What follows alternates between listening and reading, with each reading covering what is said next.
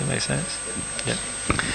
How do you know your life's purpose? We were talking about this earlier with you, Dave, weren't we? Like, it's not that easy to know your life's purpose. The best way to know your life purpose is work on removing all of your fearful emotional conditions first. Within each of us, we have a unique personality as our soul. It has a unique personality that's not the same as anyone else. So this idea that when we all reach at one moment we'll all be somehow zenned out and blissed out and exactly the same is actually not true.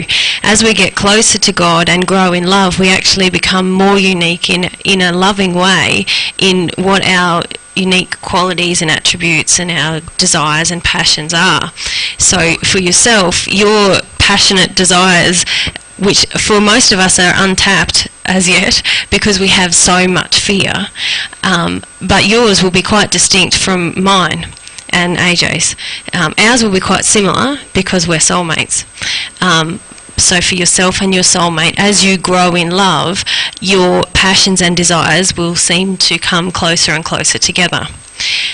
But for most of us, because we have so much fear, there's a lot of expectation as we grow up, we very quickly as children lose touch with what our passions and desires are. So yeah, so for most of us, some of us are fortunate to reach adulthood and still have a burning desire for something and love to go to their job and do what they do. But for the majority of us, it's a process of, and for myself personally, it's been about recognising and releasing my fears that has brought me closer and closer to what my passions are. Because it's sort of, they're the limiting factor. Once the fear is gone and you can, like if you imagine winning the lotto, what would I do? But then you have to think, and I had no fear, that would, what would I do then? And for a lot of us, we can't even feel what we would do then because the fear is so instilled in us. Yeah.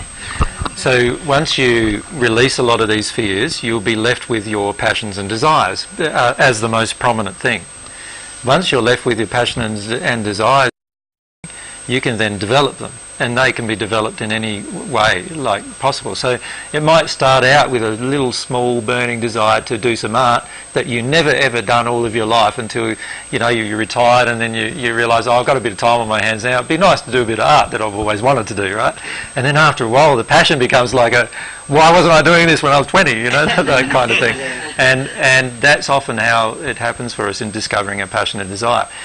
The reason why Mary's brought up passions and desires in the question with regard to my life purpose is that God doesn't actually have a purpose for you specifically, except that you follow your burning passions and desires. And that will actually be your life's purpose. So God created us as a unique individuals, every one of us unique, and every one of us have unique passions and desires as a result of that. And when you express those passions and desires in harmony with divine love and divine truth completely, that's when you become the best possible creature you could have ever become. And that's the creature that God designed you to become. But it's about activating your free will to become that, if that makes sense. So in the first century, in my late teens, I started connecting with my passions and desires. And I started realising that my passions and desires were all about illustrating love to the world, and in fact I had what you would call the Messiah complex, if you like, right? In the sense of, yeah, I was delusional after all, right? And the Messiah complex that it's called nowadays, that I felt inside of myself, is that I wanted to demonstrate that man could have this unique relationship that I knew at that stage, and I could start feeling at this stage was real, that every single person on earth could have this unique relationship with God. And then I started realising that that was actually my foremost passion. And all I did then was just follow my foremost passion. Does that make sense? And that became something that then changed the world in a lot of ways. When you follow your foremost passion, that will also change the world in a lot of ways. Does that make sense? But it will be a different way than my foremost passion changed the world. Yeah? Yeah. Up the back, thanks. Just wanted to ask, is this working? Yeah. No. I just wanted to ask, how do you see is going to